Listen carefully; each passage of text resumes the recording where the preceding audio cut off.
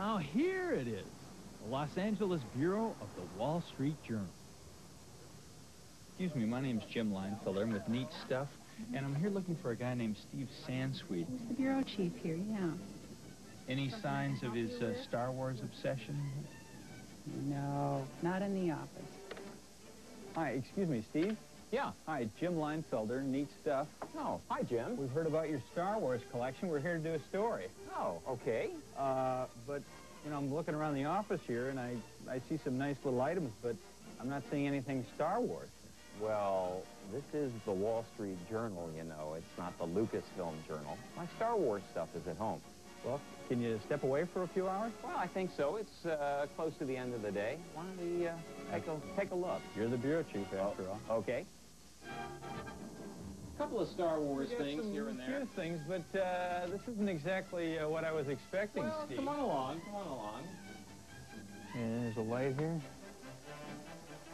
Oh, wow. So this is it, huh? No, Jim, you're still not quite there yet. This is some of the other stuff, non-Star Wars. Pick up the pace. Pacing. I'm finding it a little hard to believe there's actually more to the collection. I mean, Just be careful. You have to watch out for the stormtrooper. why am I not surprised? Don't let this guy fool you. Oh, sure, he plays his Star Wars pinball game with the abandon of a teenager. No! But don't be naive. Steve Sansweet looks at Star Wars merchandise with the same level of scrutiny that investors bring to the Wall Street Journal stock listings.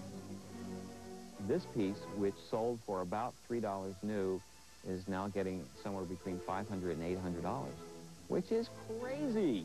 He's got Star Wars movie props. I sort of consider myself Skywalker Ranch South. If something happens up there, I've got at least a couple of pieces down there. A backup collection. That's right. Sansweet has literally written a book, 2 of them in fact, on Star Wars collecting.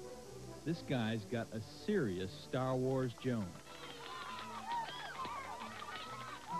The journalist does not make a fortune in his job, and so the rising California housing prices enabled me to refinance the house several times, and I used that money mainly to buy Star Wars stuff. Do you tell the banker that when you come in to... Oh, well, not exactly. They usually don't ask, so I usually don't say. This is for a C-3PO helmet. Something like that. Something like that. It's been money well spent, though. You're not likely to see neat stuff like this anyplace else. Here's a speeder bike helmet from Return of the Jedi. Right, and it's through all the trees. Well, I don't think this guy quite made it. Yeah. He didn't weave close enough. Here we see his eyepiece is shattered. Here's a Han Solo prop gun. Here we have some pieces of the famous Death Star.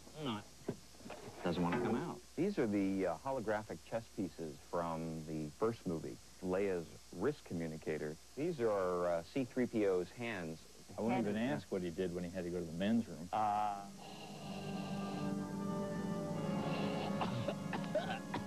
This, of course, is the father, Yes. Darth Vader. This costume was actually used in the making of The Empire Strikes Back. And, of course, this is not an authentic lightsaber. They didn't use a neon tube. That would be a little difficult. Wouldn't last through many takes, I wouldn't think. But this is a real lightsaber. This is what they really use. This is a Jedi lightsaber. It was made for Return of the Jedi, Darth Vader's. And it's funny, I mean, they use found objects all over the place. The blade is actually a German surplus tank antenna with the perfect dimensions. The Force is strong in this world. Not. And there are very special figures that are... You know, wait a minute here. This may be a bootleg here. Yeah, that's... Steve Sansweet action figure. That's not available at your neighborhood store. Me as a Jedi Master, yes.